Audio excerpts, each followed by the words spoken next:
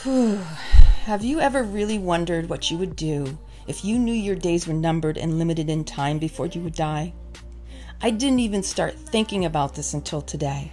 I never even really had that thought or consideration when I had my appendectomy a year and a half ago.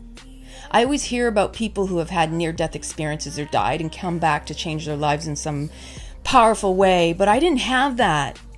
Is there something wrong with me? Why don't I feel so inspired to live more richly? Why don't I go out there and seize life and the world right now? What is holding me back? What am I afraid of? I've nearly died at numerous times in my life, but in some ways I feel I've never had an impact like that. Like, what is wrong with me? Just saying this makes me feel complacent.